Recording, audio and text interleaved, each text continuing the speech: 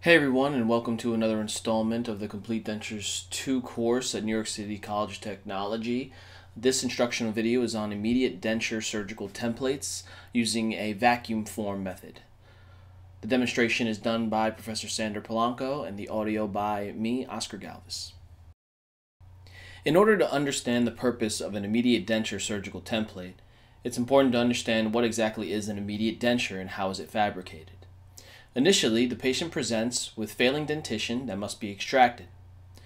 A dentist will take an alginate impression and bite registrations so that you can pour and mount your case.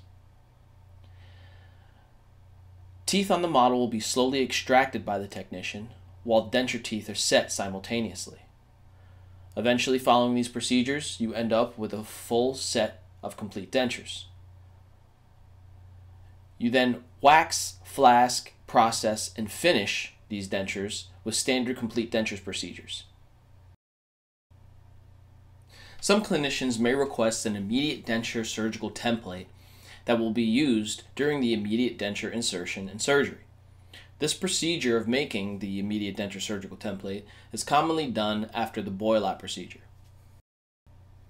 To begin, the modified immediate denture model must be duplicated. Once again, it's usually done after the boil-out procedures in the first half of the flask. First, you must select a stock impression tray that fits the model properly. In order to prepare the model properly for the duplication procedures, soak the cast in water for about 5 minutes or apply a thin layer of petroleum jelly.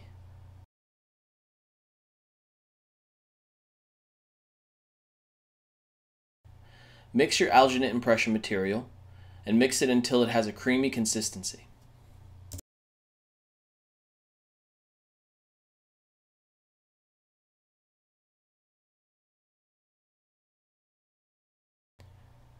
Once the alginate material has reached the proper consistency, apply the alginate to the impression tray. You can then apply the alginate also directly to the model to ensure proper coverage.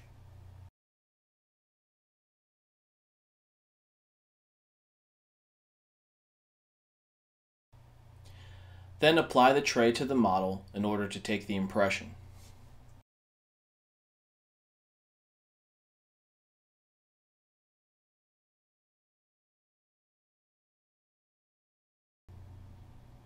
Allow for proper setting time of the alginate impression material.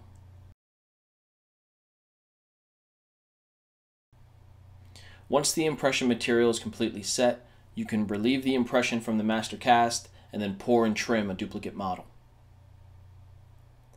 You can then load the vacuum form with surgical template material that you desire. It's commonly hard and clear.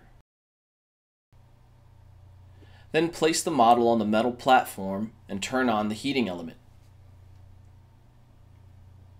When the material begins to slump, bring the material down onto the model and turn on the vacuum element.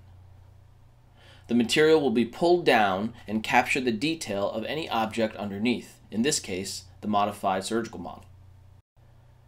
To remove the template from the model without breaking it, trace out the borders with a hot knife.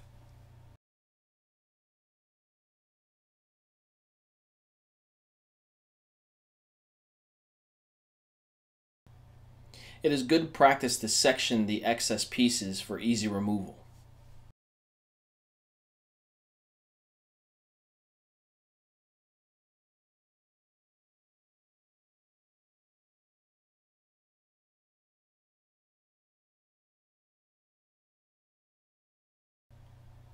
Once the excess has been removed, you can then remove the surgical template carefully from the model. Some vacuum form materials come with a protective film. You can remove it now, or it can even be done before the adaptation in the vacuum form machine. You may finish the surgical template following similar procedures as you would a complete denture. The surgical template must have smooth and properly contoured borders, just as a complete denture would.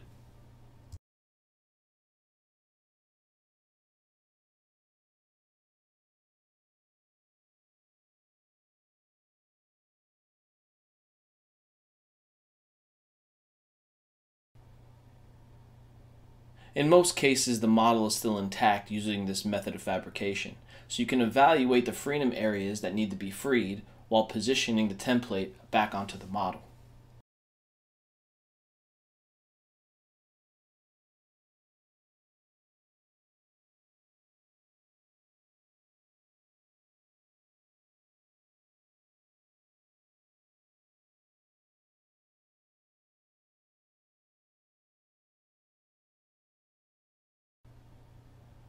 If the surgical template material used in the vacuum form is thick and hard enough, you can pumice and polish accordingly. If the material is too thin, you may pumice away borders. Remember that the surgical template is used for insertion of the immediate denture.